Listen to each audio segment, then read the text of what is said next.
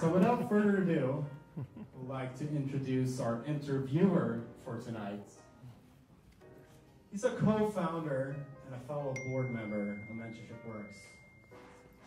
He's a serial entrepreneur. She's telling you to get up and walk around there. And actually a mentor of mine. Here we have him, Jacques Habra. Thanks, Chris. A round of applause for our president, Chris Erickson. And Mike, whatever you do, please don't hire Chris away. He's a really valuable asset to our company. So thank you so much for being here tonight. As Chris said, my name is Jacques Habra. I have the pleasure of leading this interview and kind of getting more insights on mentorship, entrepreneurship, how to balance all of that with a family life. Mike's wife is here in the audience tonight. And I want to tell you a little bit about Mike, and then we're going to jump right into it. Now, a couple of important key announcements. We will be taking all of your questions, and you can ask the questions in 3 ways. Towards the end of the program, we'll do it through the audience, through the microphone. But actually, I will be monitoring my phone for tweets and for emails on the fly. So all you have to do is send your tweet and make sure you include @Mentorship Works. That's our Twitter account, Mentorship Works. So just the @ symbol for those of you that tweet. And then if you want to email us, simply email us at mentorshipworks@gmail.com.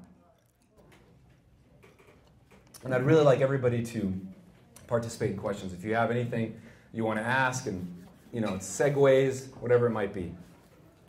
So Mike, thanks for being here. You're welcome. A little bit of background on Mike. Mike attended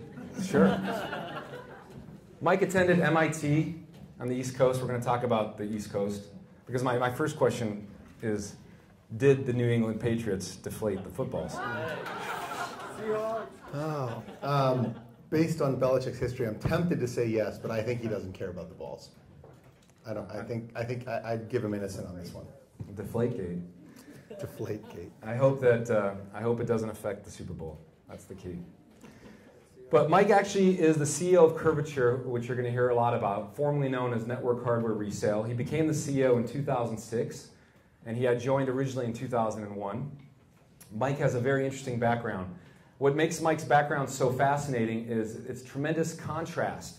Usually when you meet somebody who has a background in finance, you wouldn't expect them to also have an interest in philosophy and game theory.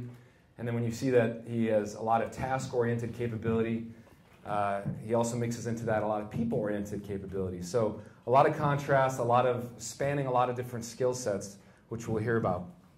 Curvature is on a real, I guess what's the best word? I mean, it's growing like crazy. Posted record revenues last year, $300 million in revenues. And this is a pretty significant thing to achieve in a small beach town like Santa Barbara. There aren't too many companies that have even come close to this mark. Probably can count them on 1 or 2 hands. And Mike really does cultivate mentorship in his culture.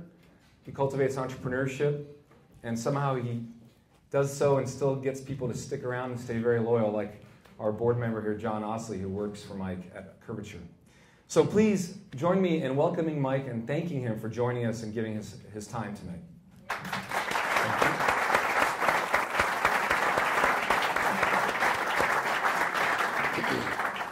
So Mike, you went to MIT and you studied game theory and philosophy. Mm-hmm. How does a guy study that and end up running a hardware company? Well, physics was too hard. So when you like physics, you like to ask questions, and philosophy was kind of the easier version of that. But at MIT at least, the logic and game theory department was housed within philosophy. So that's where the philosophy came from. Really? I spent most of my college career playing cards. So game theory came out of an interest in being a better bridge and blackjack player. And they allowed you to major in it, which was cool. Wow. The more interesting question was how you segue from basically being a good bridge player and an okay blackjack player and with a philosophy degree actually needing a job. And that's actually where mentorship came in. My bridge partner in college got a job for a small derivatives trading company in Chicago.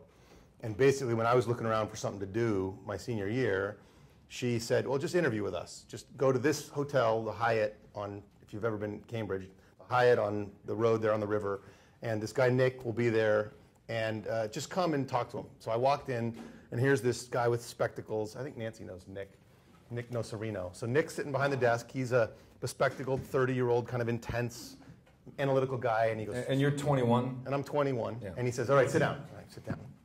I'm in like jeans and a tie-dye shirt or something. Because again, it was like, and he doesn't look up, and he goes, if you had a stack of pennies as tall as the World Trade Center, would it fit in this room?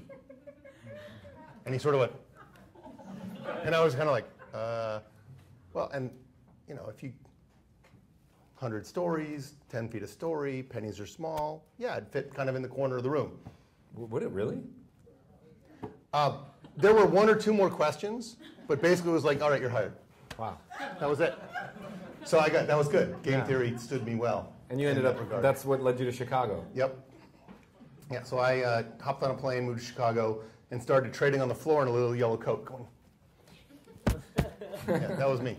So you talked about bridge and blackjack for a minute. How many people here, by show of hands, have seen the film 21? Okay. What if I told you that Mike was maybe indirectly involved in consulting or... Indirectly. Yeah, indirectly kind of. No, I played bridge with the guys that were the basis for that movie, but I didn't go to Vegas. Well, it's a They were really good bridge players too. Yeah, I mean, it's fascinating. It again goes to that amazing mix when you've got the quantitative, you know, the mathematics, the real science, and then at the same time you have the chutzpah to just get out there and actually pull it off, to behave, to act, and accomplish that.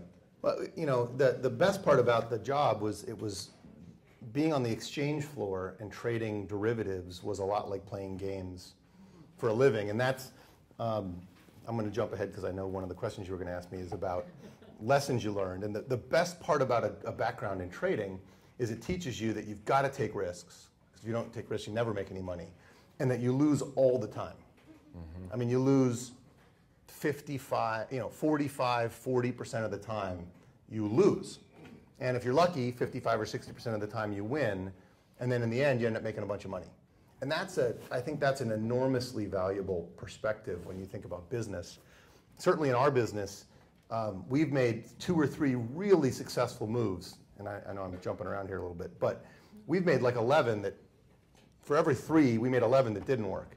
It's just that you cut your losses quickly and then you throw money at the stuff that works. And that's, the people that work for me, that's probably the hardest thing I drill into them, is if you never take any chances, nothing good ever happens. So it was a great background. And there were some real obvious parallels to the hardware business that we're in as well, which I'm sure we'll talk about. But that attitude towards taking a risk, and when you lose, being like, well, I mean, so let's step back up to the free throw line and shoot it again. Right. Because unlike basketball, you don't have to make 9 out of 10. You got to make 55 out of 100. Most people that miss 10 in a row never step back up. That's Michael Jordan has a great quote about that. He says that he comes out. He says, "I've missed 67 shots that would have allowed my team to win. I've missed 2,000 free shots that I should have made, and the failure, the missed shots, is why I'm so successful." Yeah, he's the all-time leader in missed shots. Yeah, he is the all-time record. That'll probably never be equaled. Yeah, and maybe his greatness will never be equal too. My son loves basketball, which is why I know that, by the way. But yeah, Michael Jordan Kareem Abdul-Jabbar never missed nearly as many shots as Michael Jordan. Made more, but missed far fewer. Yeah. So this first mentor you mentioned, who told you to go and try this interview out when you were wearing the tie-dyed shirt, they tell us about that. How did you meet this person? Who were they? And give us an honest reason. Why did they take an interest in you? I mean, was there something different you were doing? Was it were they just a gracious person? Did they just like you? What was the issue? Well, I mean, I think she was the girlfriend of a guy in my fraternity, so it wasn't magic how I found her. But she loved to play cards, and there were not that many. Everybody plays cards in college, and very few people are any good. This is why cards are so good to play in college if you're good. Euchre, spades, doesn't matter. You can just clean up. Anyway, everybody loves to play cards. Very few people are good. So we played a lot of cards, poker and euchre, and it didn't take long for me to recognize that she was an absolute shark. And I was pretty good too. So she said, come play bridge. I'd never played bridge before. And sort of taught me. And I started with another guy and eventually started pairing up with her. Little did I know that she was the Canadian junior national champion. So she was she was quite a good Masters bridge player. And kind of pulled me along, and we won a bunch of tournaments. And it was that relationship as we got to know each other. Bridge, if you don't know bridge very well, it's a game, but it's a game that it's very, you got to know each other very well. So you get to know how you communicate, and you do take a lot of chances, and you have to interpret things. So she knew me very well. I knew her. She was a year ahead of me. She left, again, went to work in Chicago, and that fateful call came one night and said, just show up. Just please go to the interview. It's like playing bridge for a living. And that was, like, cool. And so was she working for the same company? Was she on the trading board as well? Yep. She was just moving to Europe when I joined, and I ended up moving to Europe and working for her in Europe. So that was, I mean, you talk about mentorship, her name is Bronya. She never worked with me originally, but as soon as I sort of made it out of the pit, Swiss Bank at the time, Swiss Bank bought this little company and would hire 12 and keep 2. So nobody really cared about you until you emerged from the 12. It was too hard to predict whether you'd be successful. So you just hired a bunch and threw them at the wall, and the ones that stuck moved on. Kind of like the formula of risk and... Yeah. I think it applies to people too, I guess, right? Interviewing, those of you that have big companies or interview a lot of people know this, there is nothing more complicated than interviewing a person. It is, to this day, the startup that I would love to invest in is the startup that can somehow match what I need with what people are, because it's still very hard. There's no... I can help you with that. Okay. Mentorship Works is looking for new sponsors. Yeah, because I think we hired 170 but let 100 go or something last year. So it's hard. It's hard to figure it out. But so anyway, so she, once I sort of emerged, she started keeping track of me. It's like, how's it going? What are you doing? And I sort of would kept bouncing ideas off of her, and eventually she pulled me along and pulled me up for about 3 or 4 years. Yeah, pulled me up. You mentioned that when we talked a couple weeks ago. That's an interesting concept. I mean, that's something that you guys instill at Curvature, the idea of basically taking an interest in somebody who's a junior level and guiding them and pulling them up. Speak to that a little. Well, part of it's a necessity in Santa Barbara. There's just hardly the community you have in the Bay Area or New York. I mean, you interview for I don't know, one of the positions we were looking for recently was an SEO pay-per-click guru, and there's like 10 in. Did you meet Chris Erickson earlier? I'm going to hire him. Talk to him about that. Yeah. He's the one I'm not supposed to hire, though. Well, you can hire him as an independent contractor. Oh. And, Anyway, so there's like 10. So it's much easier and much more valuable, certainly for a company, to hire someone who wants to learn that skill, who might have the basics, and bring them along. And we have found at almost every level in our company, from my COO, who started as my assistant, who now runs 250 people worldwide 7 years later, to any number of other positions, come in and you really allow them to rise as fast and as far as they're willing to go. And that's usually easy to see, because you give them the next task, and when they fail, you've kind of found their limit. But we try to match good people up very closely with more senior people, and they ride their coattails. Right. And it's interesting. I'm teaching a course where I've got some students here in the audience at City College in marketing and online marketing, and I tell them, we're not going to use any books, because the minute you print this book in this particular medium, it's outdated. And a lot of that can be said for building a startup these days. It's changing so much. It seems like you have to have that to be effective, to be successful. It's hard to get all of your knowledge from academia and from books. You have to have someone kind of looking out. Well, I think that the technology and the economy both are moving at an ever-increasing pace. At least it feels like that. When the products we sell, the companies we work with, are running faster and harder to do, what the types of leaps that are being made are so much more substantial now, right? It used to be Ethernet became fast Ethernet, and fast Ethernet became gigabit Ethernet, and those were big changes, but they were the same.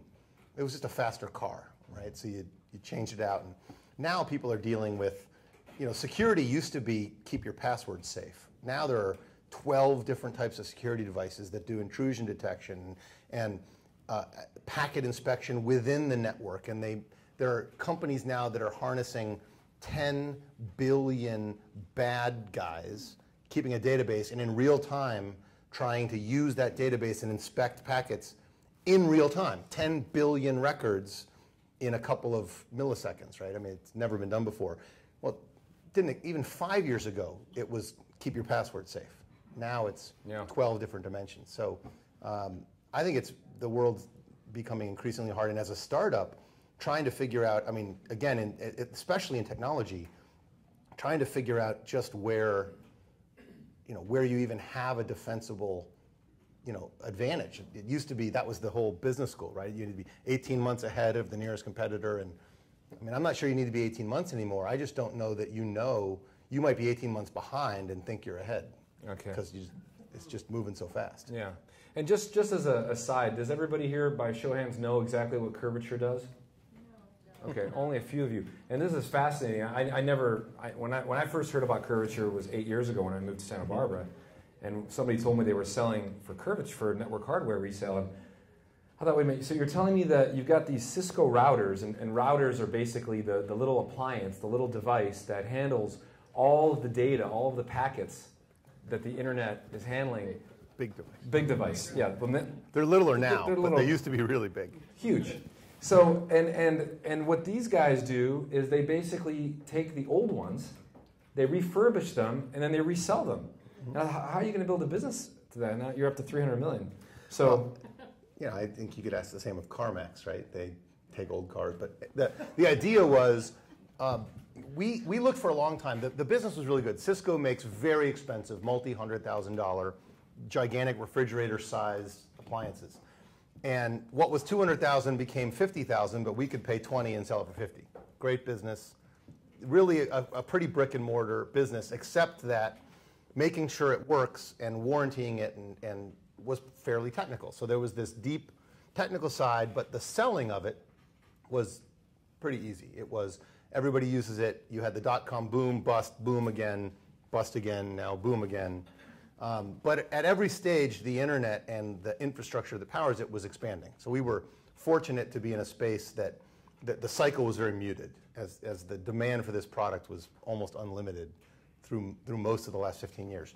The business has evolved a lot from that beginning, but that's still about 75% of what we do is buy 1 to 10-year-old networking equipment, refurbish it, resell it, warranty it, and now maintain it, monitor it, manage it, and some other things. Yeah. And so what year was Curvature founded?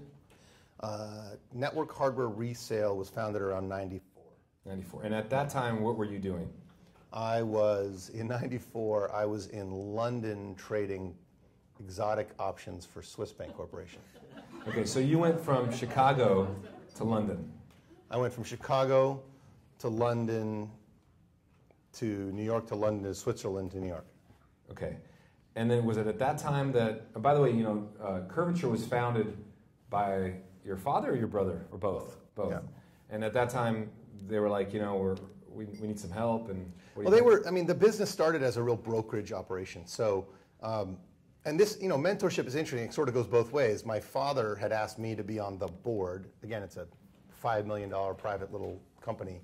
But the parallels between trading, whether it's exotic options, credit derivatives, emerging market debt, all the things that I did over the course of 10 years, the parallels between trading sophisticated financial products and illiquid, depreciating, weird routers and switches were actually quite remarkably close. Mm-hmm. And that's maybe hard to segue, but these, the best part about emerging markets and exotic options were no one knows what the price should be. There was very little transparency. They're very complicated.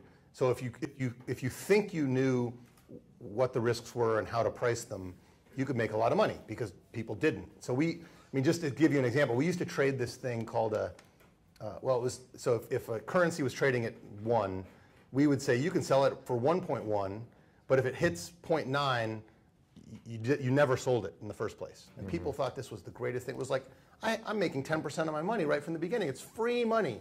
We made like 200 basis points on every one of these trades for 2 years, which if you're in the financial markets, put that on 200 million, we were making $4 million a trade for something that was a joke. It was easy, you could hedge it right away. No one knew what it was, and it looked too good to be true, and of course it was too good to be true, but I didn't blow up Orange County. I only almost did. So are you saying that in that early stage, the business was a lot like what happens on the Chicago Board of Trade? Yeah, the business in Wall Street is often no different than what happens in a startup. You're making stuff up and you're coming up with new ideas and structured products nowadays. You have all these notes that do weird things. Please don't buy them. But those things, I mean, again, most structured products are just little whiz kids that are 28 like I was, putting stuff together and using money from one source to pay for derivatives on another and throw it in a note and you got a structured product. And the margins are just massive. What was the point of all this? The parallels between strange financial products and illiquid, complex products with no transparency on the hardware side were actually almost identical. So being on the board for a couple of years, it became obvious that there was a risk management and a perspective that I thought I could bring, and I think they thought I could bring to this business. And as the business went from 5 million to 10 million to almost 20 million, they I think felt like the brokerage side of the business, just taking very little risk, matching up buyers and sellers the way you would in a brokerage, was beginning to lose its ability to really grow.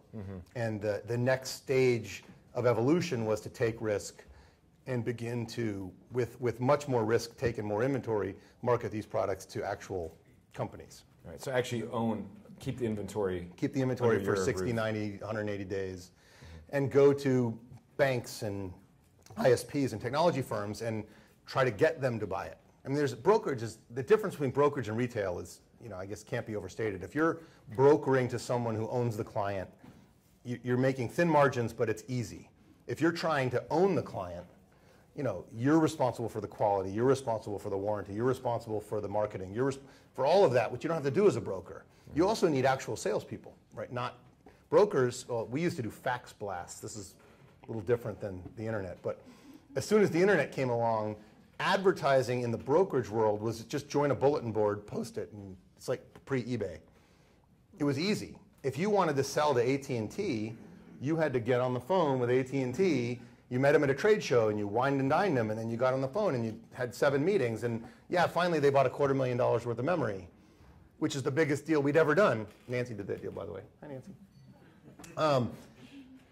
But it was work. It was hard work. It took months, and so the business, when I joined, the big fundamental shift, one of the big fundamental shifts we made was we went from 500,000 in inventory to 4 million in a year, and went from 20 million in revenue to 46 in a year. So I mean, wow. it worked, but it was hard. I mean, it was. Yeah. Well, congratulations. Yeah. It's impressive.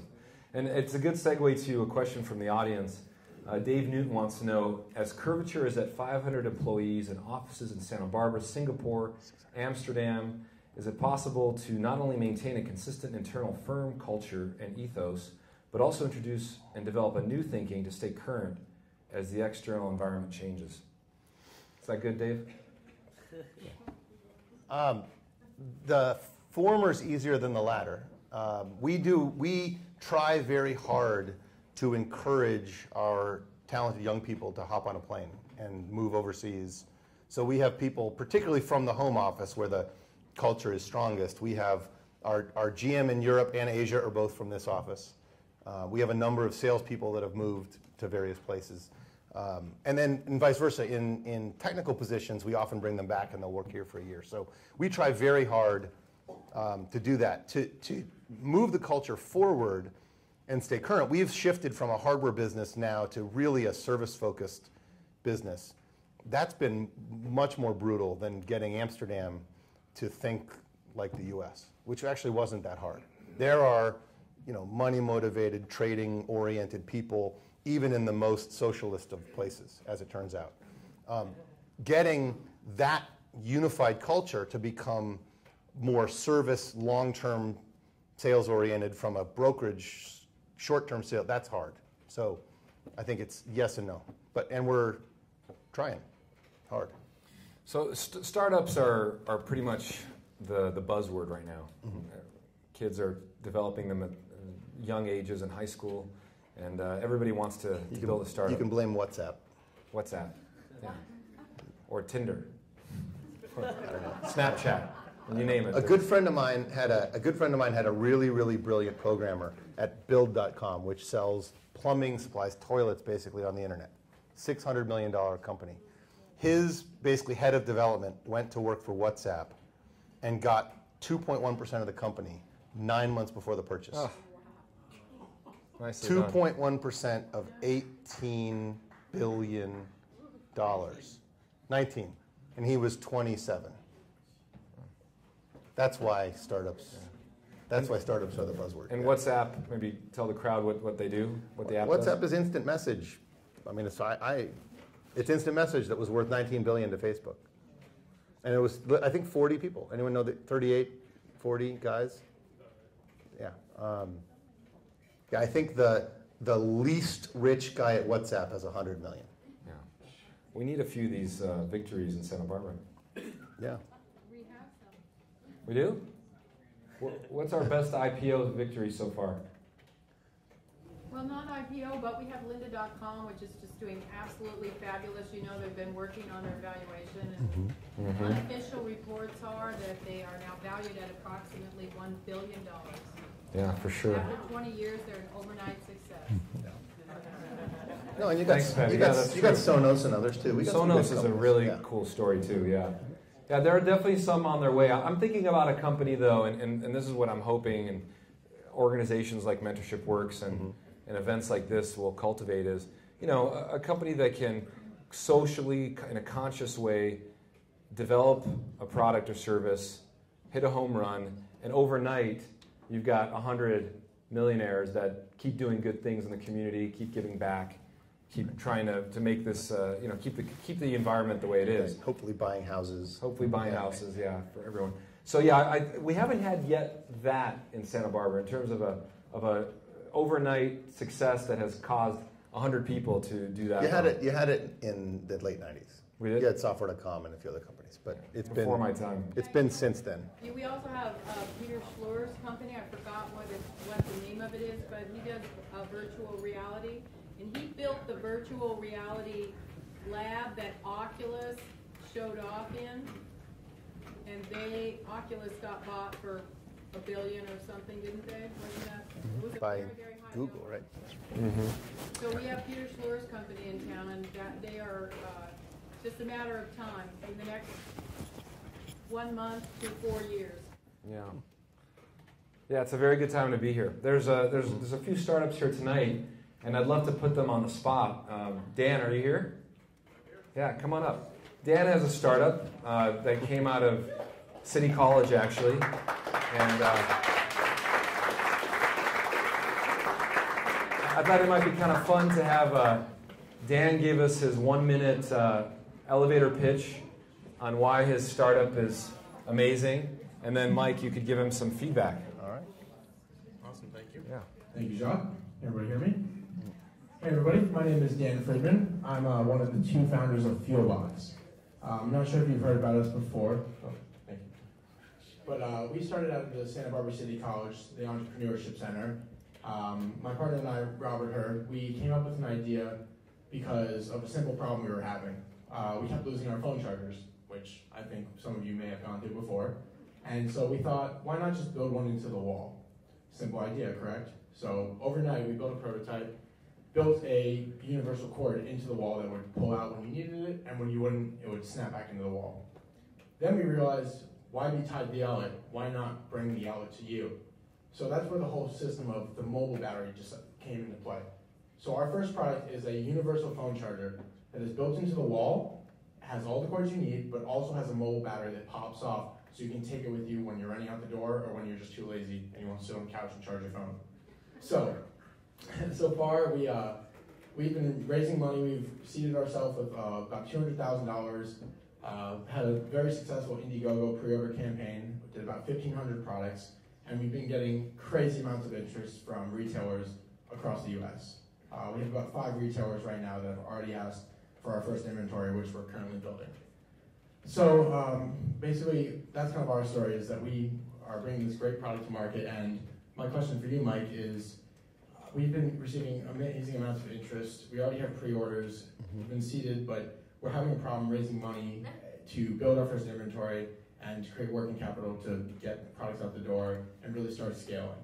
So I kind of wanted to ask you, what is your opinion on, obviously, a hardware company that has a lot of pre-production costs, has a lot of inventory costs, which is obviously more difficult than a software company. What would you advise us on, both a bridge financing option as well as raising equity to build our inventory, get the product to market, and continue building our future products, because we're a brand here, not just a simple product. Round of applause for Dan. Thanks, man.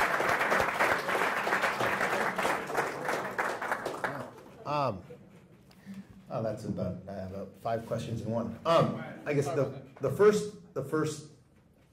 questions I guess I want to hear you answer is how the product differentiates itself from the other cool. I mean, there are pads now you just set your phone on and it charges, and so how does the universal plug and the fact that you can take it away, how does that compare to the other leading products? I mean, if you pull the thing out of the wall, aren't you going to lose that, and then you've lost the same thing as losing your plug? So these are, I assume you have a good answer to that. If you can answer that, if you've got orders, financing, inventory, you're going to get a lot of people that'll say, give me, I'll give you the money and give me 10% of your company, and you'll be all set. I would avoid those like the plague. I think with orders in hand, you should be able to trade finance, even at exorbitant interest rates. You can get Silicon Valley Bank to give you $1 million at 18%. Get those first orders out of the door. Just keep the equity. That would be my guess. And I think there's plenty of people. You might find people willing to give you money with a small amount of warrants that turn into equity if things, but at a much higher valuation. You should be able to get that kind of money, and not knowing how much you need. If it's 20 million, that's different. But to build 10,000, what are they, $50 widgets? 25 would cost 25. $25 widgets. You should be able to get the financing without giving away a big chunk of equity. They cost 25 to build. They're about 100 to 120 retail. And how many pre-orders do you have? We have about 1,500 pre-orders through our Indiegogo campaign, and we have about 1,500 through our Indiegogo campaign, and we have a order for 1,000 units from a retailer in the Bay Area, and then we have a retailer that wants 5,000 units to start right off the bat. So we're looking for 1.5 million total to really for our Series A, you'd say. Thanks, Dan. It's fascinating. All right.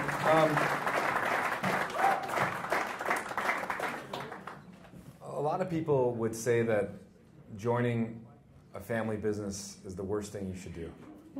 Some people say it's awesome. What was it like working with your dad and with your brother? It was the best of times and the worst of times. Yeah. Somebody said that famously. No, it was a little bit of both. It was absolutely a little bit of both. It was maddening when when you're arguing with someone that you've grown up with. It's not all about rational argument, right? It becomes all weird and and it did. I mean, I was very quickly advocating, from their perspective at least, an incredibly risky strategy, right? Basically, let's mortgage our future on buying 10 times as much stuff as we've ever bought, hiring, changing the job essentially of the 12 salesmen we had, and in the process lost a few. I mean, it was a tumult. Now, ultimately we did it, and it worked. But it would have been, I would have been far better received by a simple Wall Street committee who sort of spoke that language. Family makes it hard. Your brother knew that. He remembers when you took the family car when it was his night to have it. When I threw the thing out the window and landed on his brand new 240Z that he painted and scratched it. It leaves a mark. Yeah, and then there, being in a family, there's always, who's in charge, where are you in the business relative to where are you in the family, and that's never easy. The good news is you can trust them. Everybody's working for the same cause, moving in the same direction. So I'd say it has its pluses and minuses. So another question, and this came up actually in the networking hour. Why change the name? What was the thinking behind that? That's an expensive, major change. I mean, you had a lot of equity and NHR. Yeah, it was a controversial decision. We had been network hardware resale since the mid-90s, and by 2008 or 9, I mean, I guess I got to take one step backwards. By 2009, when the financial markets collapsed, although our product was the less expensive alternative in a market with a pretty good tailwind, no one bought anything in the first quarter of 2009. Like literally, just markets stopped. So, and we were not immune from that. Our first quarter of 2009 was about 30% below the first quarter of 2008. So not a disaster, but for a business with a fairly high fixed cost base, it was eye-opening. What we realized was the warranty we had been providing on hardware for years, at this point was a 1-year warranty, was a great add-on product to people that didn't buy the product from us but needed inexpensive warranty service. It's the same, every time you buy something at Best Buy, they want you to buy their warranty, which you shouldn't buy, by the way, but you should buy it from me. You shouldn't buy any, what about like when you get your $500 iPhone? Do you do the Apple Care? The trick is that the ones the big box sellers sell are about 10 times the cost if you actually go to a third party. You can get a good iPhone plan for 30, 40 bucks. And I think it's 150 from the retailer, right? Hey, Mike, I just want to let you know we buy them every time. I don't buy them. You've never told me. Oh. My wife buys them. There's a philosophical issue here. So we started to move the business in a more service direction because we were a $200 million company at the time in a $40 billion market with a $400 billion install base. So you had a really tiny percentage of the market. Tiny. We're still tiny. It's a huge market. So our thought was, if there's 400 billion of this stuff installed, much of which is past the manufacturer's willingness to warranty it, why don't we come in and say, we'll warranty it for you? We only need 1/10 of 1% of that market to have a big booming business. So that happened, and it's been working. Our warranty business has been growing very rapidly. And by last year, network hardware resale, we had also expanded from networking equipment into servers and storage. We had also expanded from resale into new partnerships with companies like Arista and some of the leading edge companies. We were doing maintenance and professional services, so we weren't a networking company, we weren't a hardware company, and we weren't a resale company anymore. So the name actually sent, especially new customers, a message that gave them an inaccurate, it wasn't just different, it was a completely inaccurate perception of what we did. So it was time. So it was time. It was time. But it was a few $1 million and a lot of work later to do it. It's not an inexpensive process. Imagine, we hired a firm, imagine that virtually every 1, 2, 3, and 4-letter acronym .com is taken, every single one. All of them. Yeah, I was going to say, was curvature.com? Curvature.com, we had to buy from someone, but it was for sale. Okay. It was there actually 6 figures? It had a sales 5 figures? It was expensive enough. Yeah. But we looked at 3,000 names and got 4. 4 worked. Yeah. Because after you can actually buy the URL, then you need to trademark it, not just here, but in Tokyo and London and 60 countries. There were 4. Yeah. And 3 of them were really stupid. So Curvature was it. Yeah, and then you can always do what Google did and just basically invent a word. Yeah. No, and that's, I think the most famous of that is Accenture, right? Which accent on the future. They've come up with a really good explanation for how they came up with that word. But that's the easiest way to do it now. You come up with a word that means nothing, Zizzywig or something, right? And then you can trademark it and buy it, and it's all cheap and free. But if you actually want it to say something, it can be remarkably expensive. Remarkably. Yeah. And Griffin Bonek wants to know why no one plays bridge anymore. I don't play bridge anymore. I don't know. Why is that? It's such a great game. All the people died. Yeah. Actually, his other question is what were your top hurdles to becoming a successful entrepreneur? Top hurdles. I mean, not in like middle ground, like things that are really personal and painful. Well,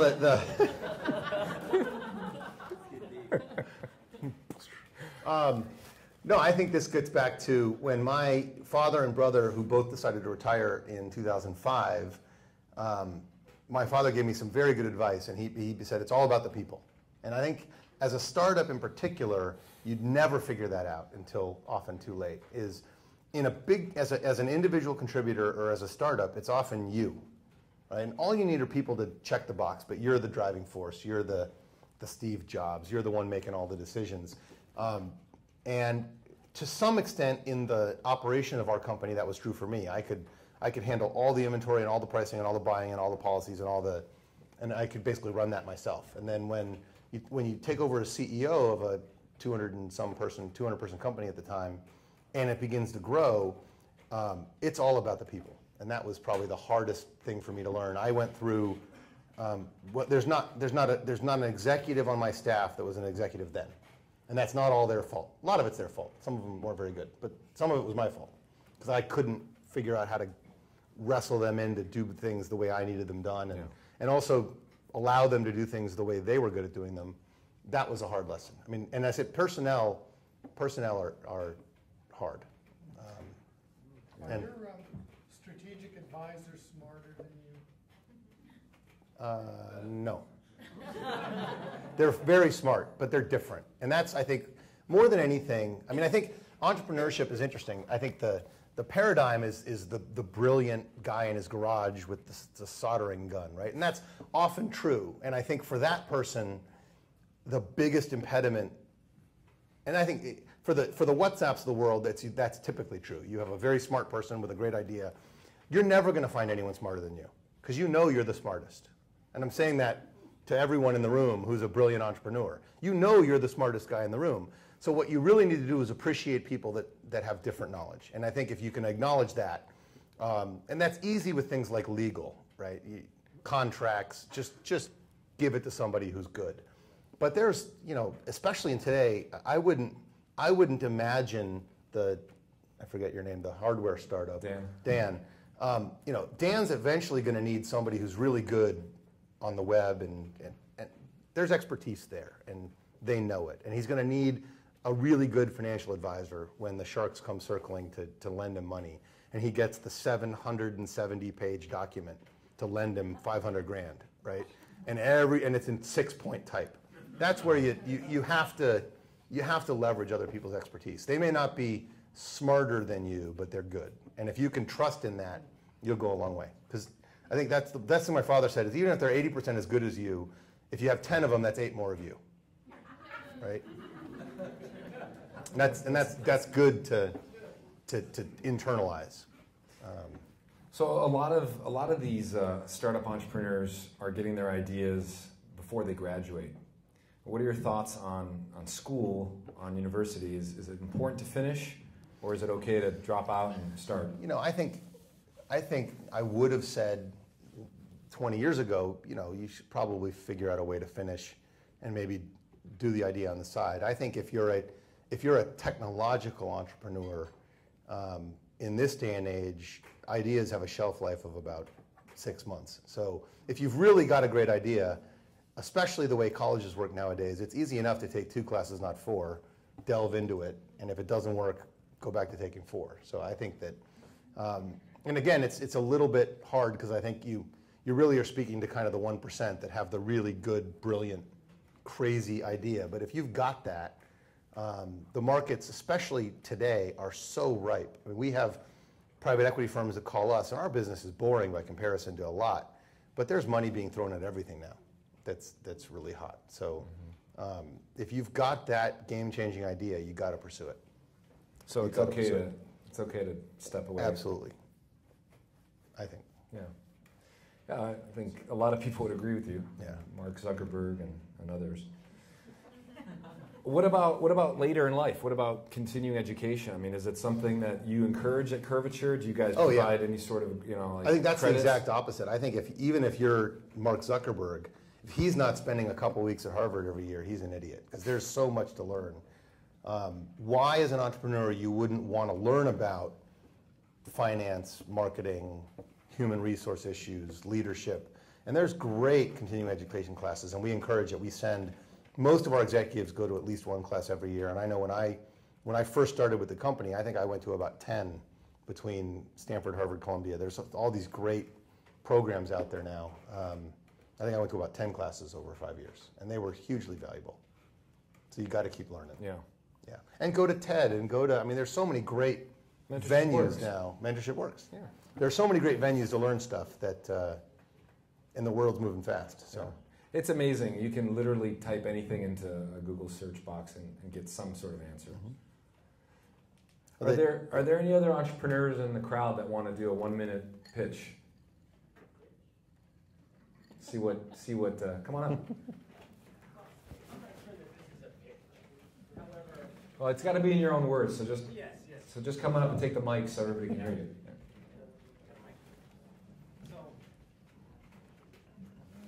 Thank you for this opportunity, but I'm not sure it's a pitch so much as I heard you spoke to the idea of human capital, the idea of finding the right people.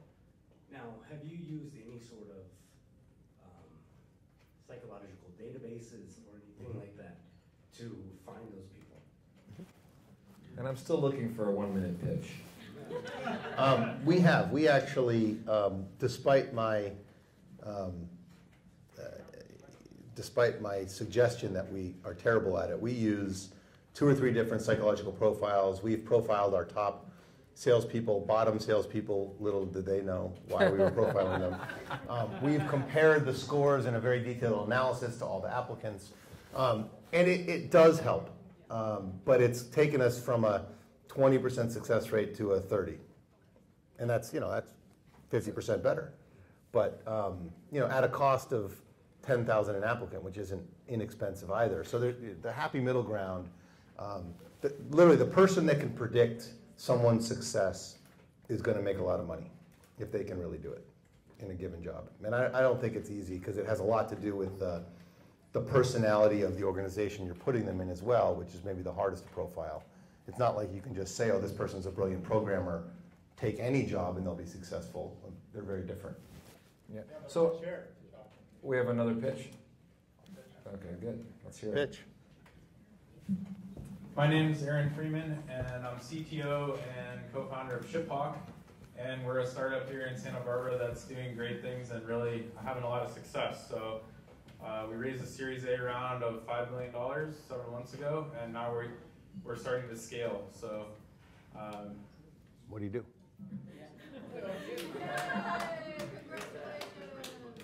We're a technology company, but we provide shipping services, and we provide shipping services all the way from rating to booking to tracking to actual comprehensive service on the jobs as well.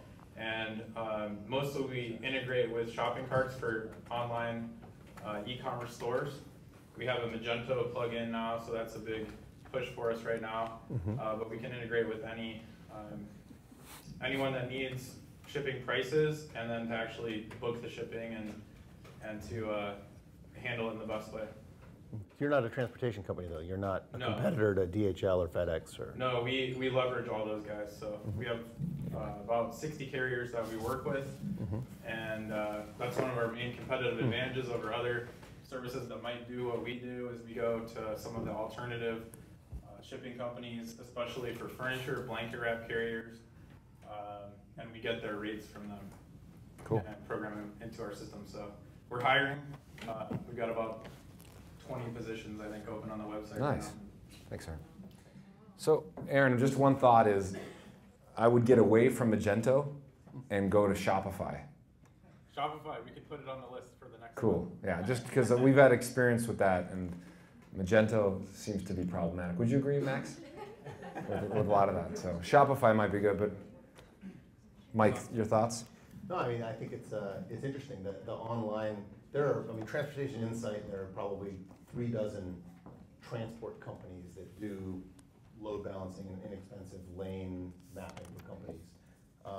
I'd be curious to see how you do that on an automated way for a shopping cart. I think it's a fascinating idea, but it's a huge, huge market. And there are, if you've not found them yet, there are transportation and logistics focused investment banks. And I mean, there's a whole sub-industry around that world. So you should try to, trade shows and expos, and you should plug yourself into that world, and you'll find the companies that both you're competing with, which I think is important to know, and the ones giving money and investing. And the more profile you can get with them, I think the better you do.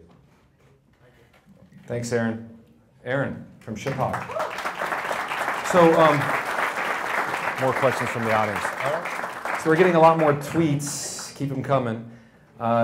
Matt, aka Seva, would like to know, what role do you see gamification playing in the future of business, in the future of the world? And you've got the game theory background. Gamification. Gamification. I mean, this is starting to get big. Am I supposed to know what that is? I think what Matt means I mean, I can guess. I'm just wondering if there's well, a term. I'll give you an example. Like a term I don't. How many people here have, we just had Christmas, how many people have got a wearable? Something that they wear and they track themselves with? A Fitbit. 4 people, 5 people have a Fitbit. Well, this is a form of gamification, right? You now are wearing something, it's tracking you. At the end of the day, it tells you how many steps you take, it gives you goals, it gives you objectives. That's a form of gamification. But what if like products and services were designed around that? Speaking only from what I know well, the biggest thing happening in the world of internet hardware is Chambers' Internet of Things, which is he wants every company, every retail store to know everything about you everywhere you go all the time. So every device, every time you stop in front of a shop window, your phone would let the network know that you stopped in front of the window. The retailer would know what was in the window that you stopped in front of, and they would be able to stream ads to you based on the product you saw in the window. Okay. Right, so this is what's coming. There's no like privacy issues? Oh, no, none, of course not. No. But this is what's coming. Shopping malls and online stores. You've already got the cookie thing. Yeah. You know, everybody, you can visit a website and for 3 days, all you see is ads for those shoes that you looked at on Zappos for the next 3 days. That's like child's play. I think if gamification is the right word, the idea that everything will be interconnected and tracked and looked at and data mined. There are more startups in data mining and big data around than any other field in Silicon Valley right now. There are hundreds of them. Mm-hmm. And the one that can figure out that protocol, how to turn your phone into an advertising magnet based on your behavior, not on the phone. That's what's unique, right? Where you go, where you drive, where you stop, what you read. Yeah, I think where I find that these data companies are falling short, though, is that they're usually made up of engineers, and if you're lucky, a data scientist and a business professional, but they're missing the actual subject matter expert, you know, the actual scientist. I don't know, is DJ here? DJ didn't make it. So I'm working with a company that is developing technology that helps a clinical psychologist, this is my 1-minute pitch, helps a clinical psychologist track their patient's well-being in between therapy visits. You know, when you see a therapist for depression, anxiety, marital conflict, whatever you might see a therapist for, you'll see them for 1 hour a week or 1 hour every 2 weeks, but there's literally hundreds of undocumented and unaccounted for hours. And this technology uses passive and active sensors on the phone to give a sense to the clinical psychologist about what's been going on with you. You know, memory is inherently fallible. You sit down with your psychologist. You can't remember how you felt 4 days ago. Is there a conversation out there? Because there's Twitter and email if you want to ask questions. Anyway, so the idea being that, so when we started this, when they were starting this, we're saying, well, it's not enough that we have engineers that can do this. We need psychologists. We need research and clinical psychologists. It seems crazy to build a company without that subject matter expertise. What do you think about that? I mean, I would agree. I think that you know, the same idea, that the idea that companies are building devices that doctors can monitor patients not in the hospital or in the doctor's office, but walking around the house. Right? Like a Fitbit, your blood pressure, your temperature, your stress level, all sorts of things will be continuously broadcast back. Only there's got to be a doctor on that staff to tell them what's useful, right? I think that's probably a big piece that's missing. But the most successful, I mean, this goes back 20, 30 years, but the most successful malpractice attorney in California was a dual MD, right, who decided to become a lawyer and sue all the doctors. So that's always been true. I don't think there's no mystery in that. So Janelle Robertson wants to know, what role does mentorship have right now at Curvature? I mean, how do you cultivate it? How do you develop it? I think you formally cultivate it by having, very direct relationships with. I mean, you have teams that we're very explicit in who works with whom, and especially my team has their key contributors, and I'm often, meeting with them, skipping a level, and meeting with them and coming back. But it's remarkable when you can't hire all the skills you need, because you can't in Santa Barbara. If you get large enough, you have to develop your own. And that's a question Anna Pazer asked, exactly that. She wants to know, what are the biggest obstacles and opportunities you've experienced about having a business in Santa Barbara? It's the same. The obstacle is it's the only place in the universe that has a higher cost of living, maybe even than San Francisco. So it's hard. I mean, LA, people move here and go, oh my God, I can't buy a house. And the good news is if they will move, or if they are here already, which is obviously the best, they'll never leave. So it's a catch-22. If you can get them, you often, it's not a big community, although it's getting bigger from a business standpoint. You have a great deal of loyalty, people to the community who don't want to leave, and with a relatively limited number of opportunities, you don't see quite the job hopping that you do in a San Francisco or LA or New York. So we love being in Santa Barbara, but it has presented some challenges. I mean, we've had to be opportunistic in senior hires and sort of wait, as opposed to just line up 5 people with a headhunter. If those 5 people are from Dallas, Phoenix, LA, San Francisco, you got no chance. Yeah. I mean, you got none. And something you said earlier to me was that you find one of the mistakes young people make today is job hopping, jumping around. What are some of the things they're missing out on? Well, I think that, I mean, again, I think if you're working for a tiny company and you have sort of one job, then the most important thing early in your career is to get exposure to a variety of things. I think that too many people think they know what they're going to do and what they want to be, and I can't imagine they ever do, especially in this day and age. I certainly was going to go to either law school or philosophy grad school, and went to trading, and then within the bank ended up 2 or 3 different roles, and then ended up out here. But had I not had a game theory background, had I not been in trading, I never would have been as successful here. And I spent 10 years at one place and now 15 at another, and you can learn a great deal. Within a company, though, you should lobby for different opportunities. And I think too often people, I think most people hop a job for an extra $2 an hour. And that's a really stupid reason to hop a job. I think you could, if you're a programmer and you want to learn a new language, that's a great reason if you're going to another great firm. But if you're doing the same job at another company for a little bit more, you're often much better served approaching the company and saying, I'm ambitious, I want to do more, I want more opportunity.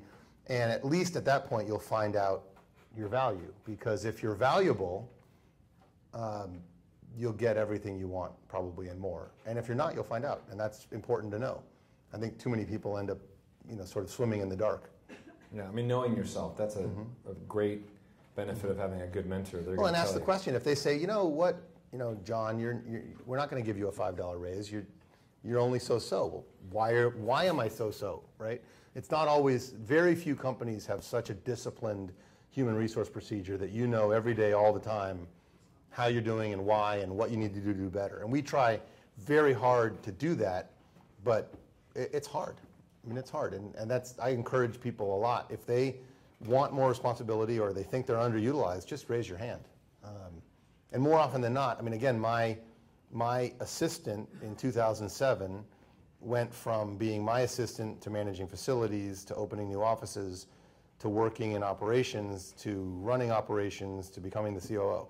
And that was only because at every turn, she just said, I'll do it, put me in, right? And every time she succeeded, she kept getting more opportunity. But I don't know that when she was my executive assistant, I would have ever thought to have her, work in facilities. It just wasn't. Yeah.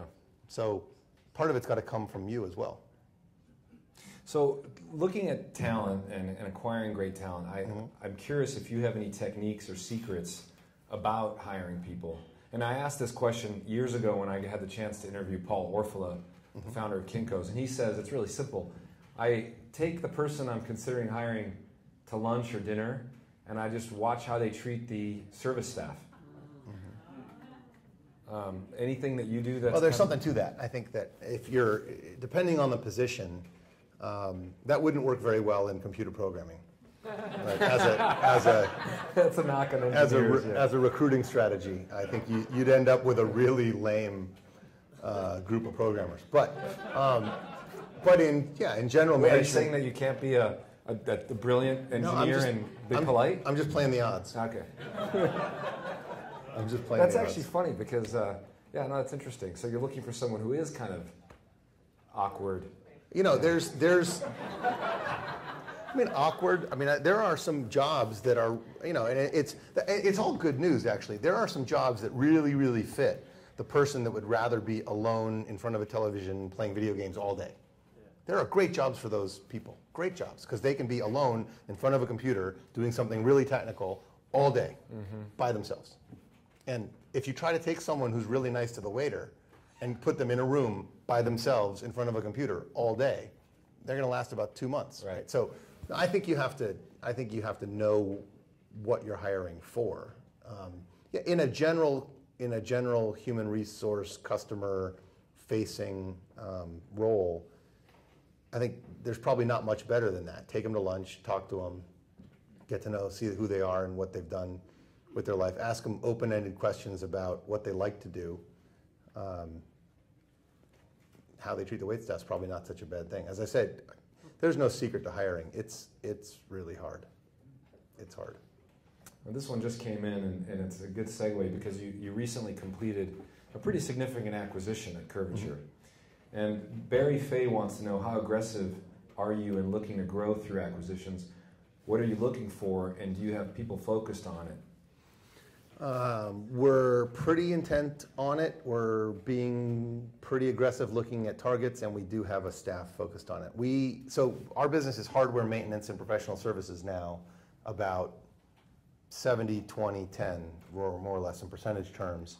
That maintenance division, we just bought a $20 million company in New York, but the maintenance world, we do networking. The company we bought does servers. We're looking at storage. We're looking at mobile devices. It's very hard to get an expertise in a decade worth of devices starting from scratch, and that's what we've learned is Cisco has 28,000 products in their price list that have come out over the last 10 years, 28,000 different products. And in order to maintain Cisco equipment, you have to have at least some reasonable familiarity with all 28,000, say 26 of the 28. Well, there's hundreds or thousands of mobile devices. So if we were going to forget iPhones, but the medical tablets and industrial mobile devices, there's thousands of them. And if we were to sort of say, oh yeah, sure, we'll get into that, we get run over. Yeah. So, and yet there are small businesses in all of these fields. So we're looking to grow maintenance. In the professional managed services arena, there are thousands of firms. And the hardest part there is almost every managed services company we look at is actually a hardware company with a 2% managed service line. So we want, and that's us. We're 10% managed service, 90% hardware. We want a company that's 100% managed service, but we are looking aggressively. And the private equity firm we work with and one member of my staff is almost full-time on that. Okay, great. We're going to open up to questions from the audience here in a moment, but one more last opportunity to give a pitch. Come on up. Excellent. A pitch. Okay.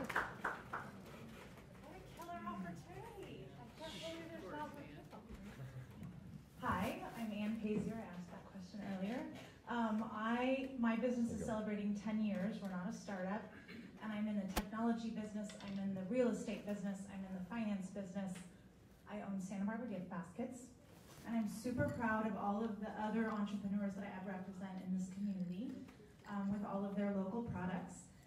and I've enjoyed a lot of opportunity this past Christmas serving clients of some of your competitors, and I would love an opportunity for you next year. But we offer sales tools, which is a way to reach your clients and show off the community that you live in and support the community you live in. I don't think that's a minute. Thank you. Oh, that's good. Pitch, advertisement, pitch.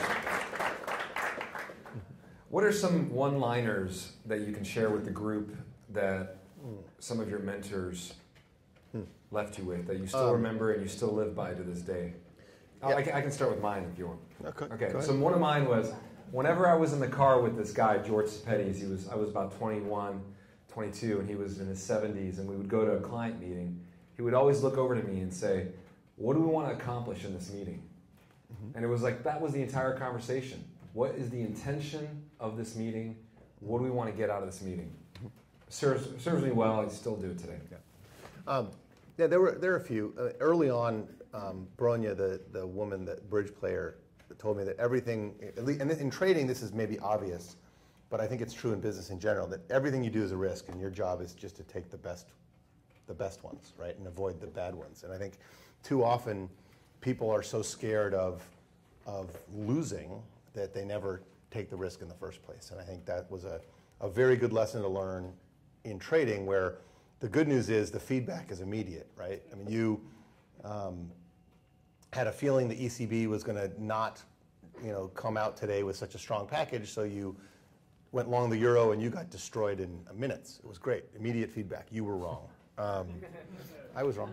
Was it your money or somebody else's money? Oh, it was the bank's money, but your money in trading. I mean, it's you indirectly. It wasn't your own personal money. But so that was a great lesson in just in figuring out that if you never take risks, you never get the reward, but you're going to be wrong, and being wrong is okay. So everything you do is a risk is a good one. The next one, I think, which came later, was what does success look like? I think that was a great question. Before you start something, I say this a lot in executive meetings. So we're starting a project, whether it's anything, we're buying a company, even to writing a little piece of code. What does success look like at the end? And then sort of work backwards. And I think too often you just sort of charge in, and this is oftentimes like building a house. You sort of charge in, and then the change orders start, and 3 years later you finish, and it really wasn't what you thought, and it was twice as expensive as it was supposed to be. And so, at least in business, we try to say, if we're building a new software screen that our sales admin are going to use, how is it supposed to look? How are they going to use it?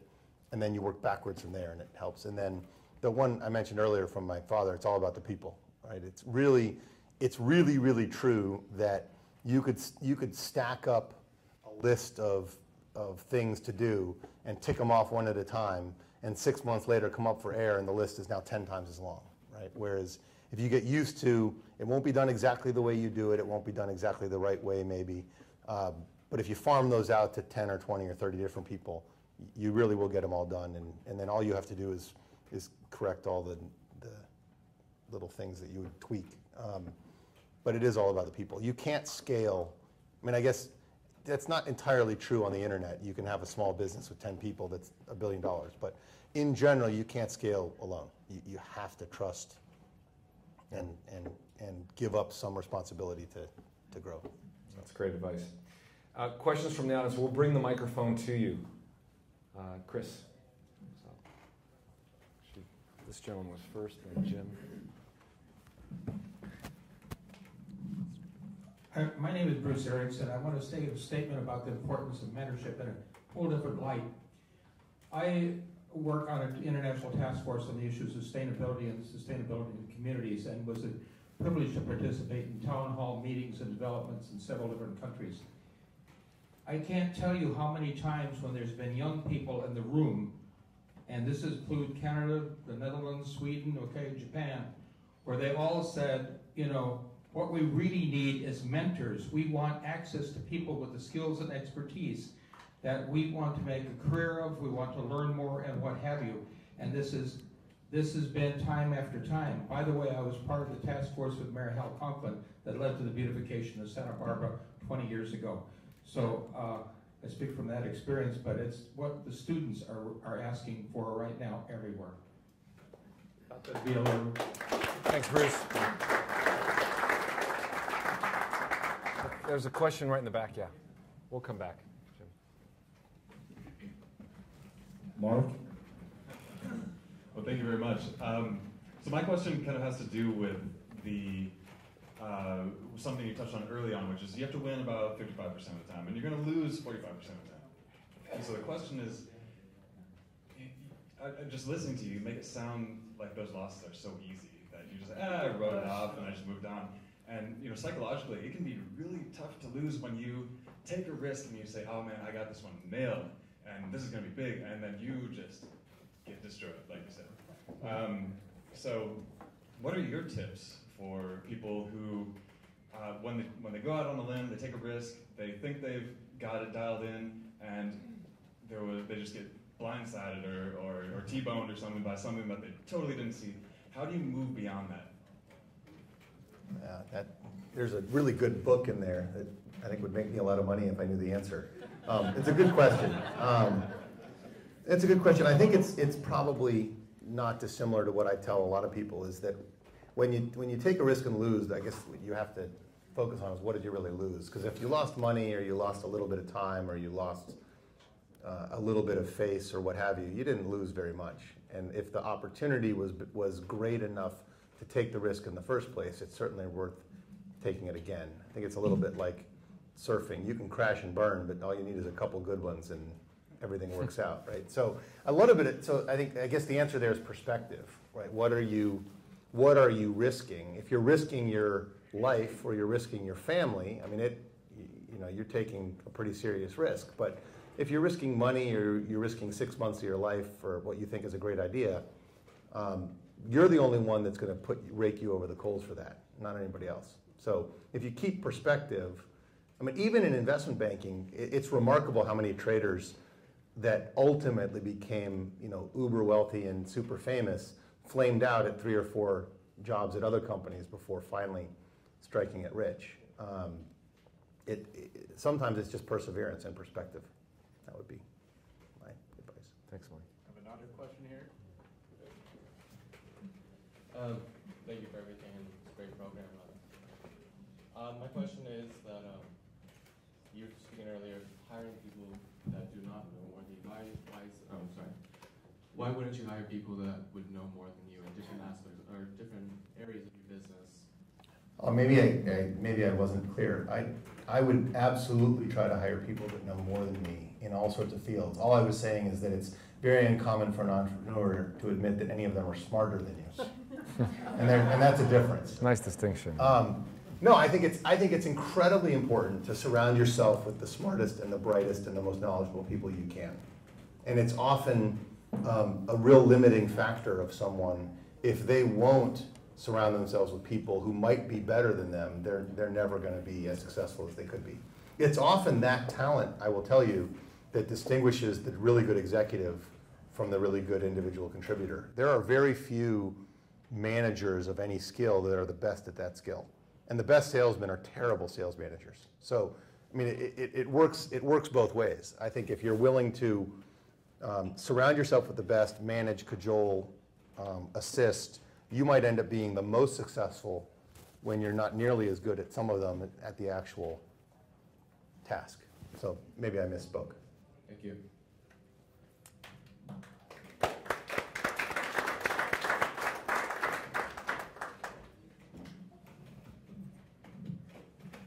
Hi, I'm Janelle. Hi. If you could tell your 22-year-old fresh start self one thing right now, what would you tell yourself? Play more bridge. My 22-year-old fresh start self, it would have been, probably short the euro. I'm